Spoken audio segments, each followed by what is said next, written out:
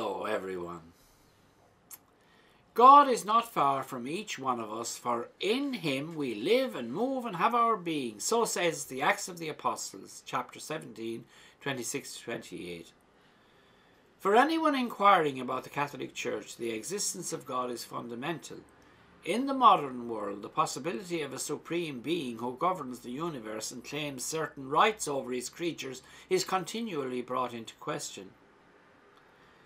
Aside from downright atheism, many live as if God does not exist or see him to be indifferent to the concrete situations of men and women in our world. Others think he is either sleeping or dead, making true believers the objects of ridicule.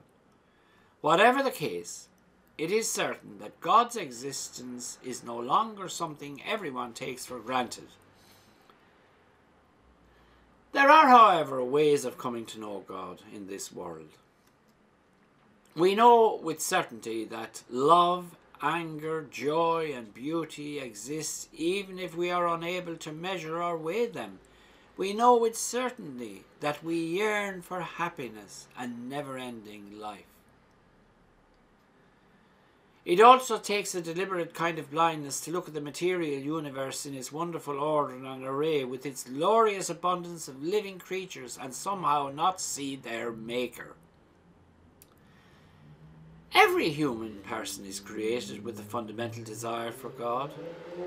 This desire is expressed in our ongoing quest for truth, beauty and love, and prompts us to ask the basic questions, which are: who am I? Why am I here? What is the meaning of my life? Is there life after death? These are religious questions. So in that sense, we are all religious beings, whether we acknowledge it or not. We can come to a certain knowledge of God's existence from the created world as well.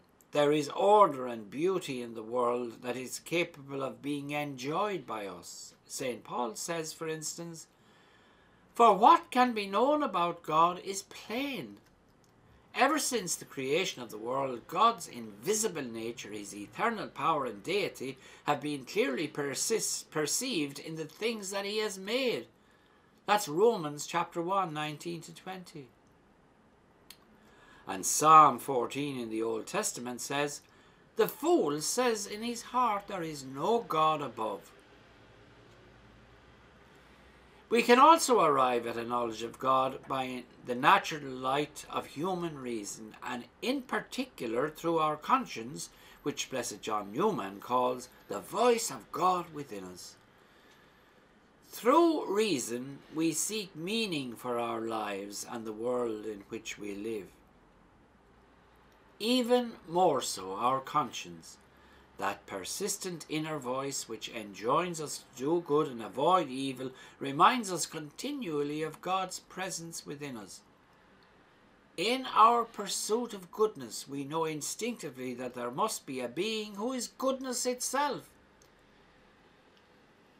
The Catechism explains that conscience is God's voice echoing in the depths of our very being.